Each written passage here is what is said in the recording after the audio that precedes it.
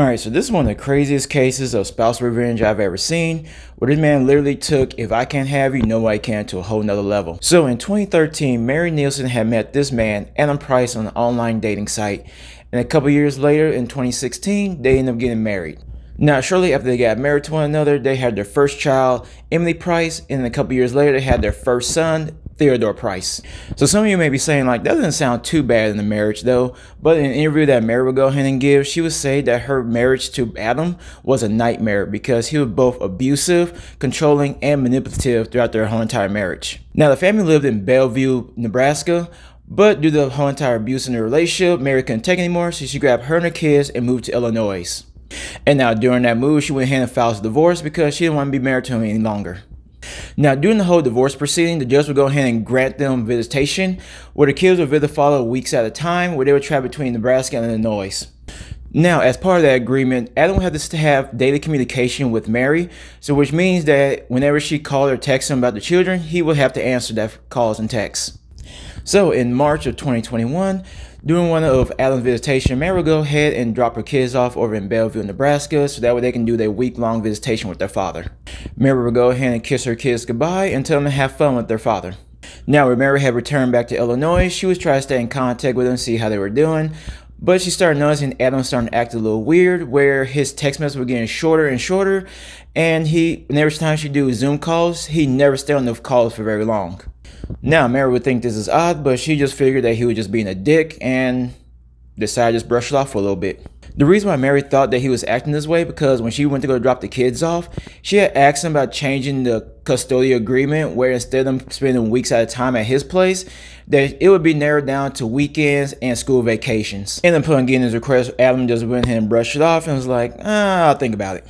So Mary thought everything was fine until March 15th of 2021, when all of a sudden, all communication stopped. So throughout the day, Mary had tried to get in contact with Adam, where she would text him, call him, even try to video chat him, but he's never replied to either one of those, and so she assumed like maybe they were just having fun and he couldn't get to his phone. Now, as the day got later, Mary got a little bit more worried because she knows that Adam is supposed to be on the court order agreement where he's supposed to maintain contact, and he never replied to any of her responses. So around 9:50 p.m. on March 15th of 2021, where she hadn't heard back from him all day, she went ahead and called the police and asked to do a welfare check to make sure her children are okay. The Bellevue Police Department would go ahead and stop by and check on the children, see if they're okay. When they got there, they knocked on the doors, where they got no reply. So when they got no reply at the door, the police would go ahead and leave, thinking that they were just out for the night. Police would notify Mary, saying they went by the house and got no response, and had told her that maybe they just out for the night. Mary said okay, and so she thought that she'll go ahead and try again later. And so throughout the night, she still didn't hear no response, including the next morning on March 16th, when she still didn't get a response.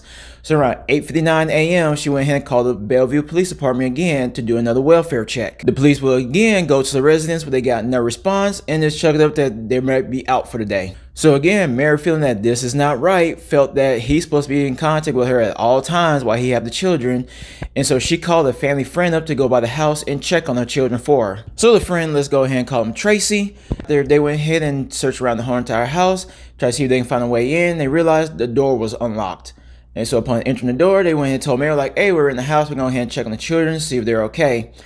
And upon reaching the children's bedroom, they got an unruly sight. Because at first seeing the children, they just assumed the children were asleep.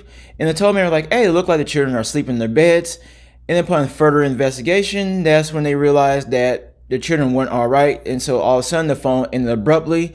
And Mary went frantic trying to figure out what was going on. But the reason why the call ended abruptly, because Tracy had called 911 to let them know that he had found his friend's children unalive in their own beds. So the police got to the house as quickly as they can and started doing an investigation on what had happened.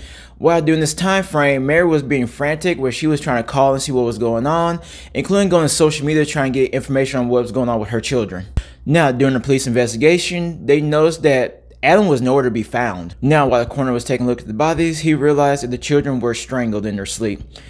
And so they realized that 5-year-old Emily Price and 3-year-old Theodore Price had both lost their life to their father. So upon realizing that Adam was the prime suspect, they put in hand and put out a bolo to be on the lookout for Adam Price.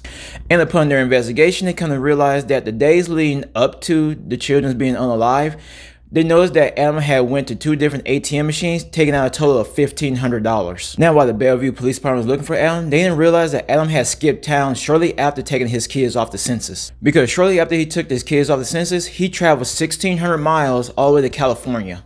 Now, upon arriving in California, Adam would do 2 of the dumbest things I've ever seen, where he actually confessed to what he did to 2 different priests. He would go ahead and tell both priests that he had unalived his children and he is currently on the run from law enforcement.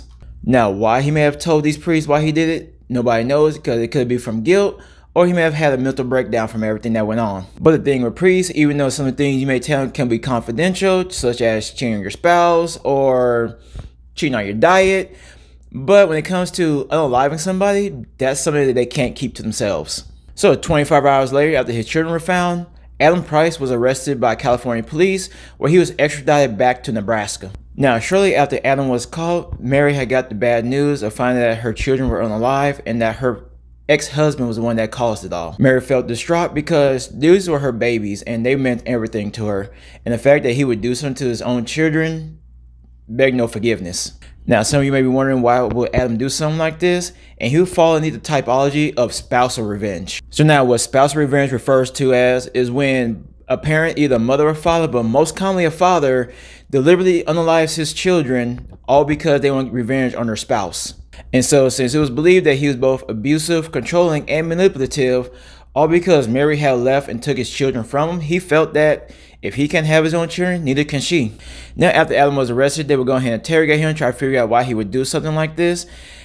And what they found was shocking, in which they asked him, like, if you can do the day over again, would you redo everything? And he said, no, I would do it all over again. And by telling the police that he would do this again, this let them know that this was not a spur of the moment type thing. This was premeditated. Now, some of you may be wondering that the police could have figured this out if they had just went into the house when they went there the first couple of times and found that nobody was there.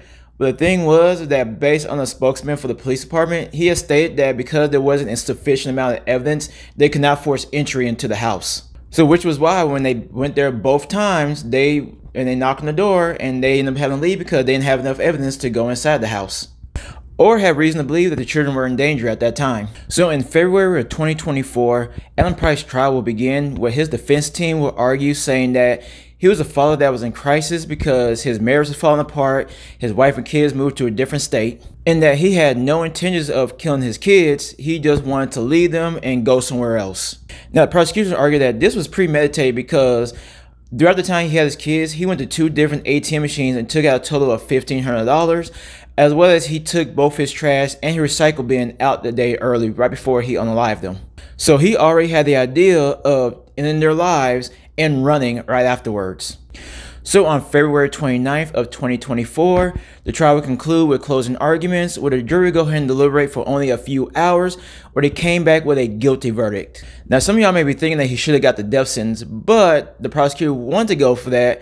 But due to Nebraska laws, where anytime there's a murder involved, they are given a mandatory life sentence. So as of right now, Adam is currently sitting in prison on 2 counts of first-degree murder charges, where he is serving life without parole.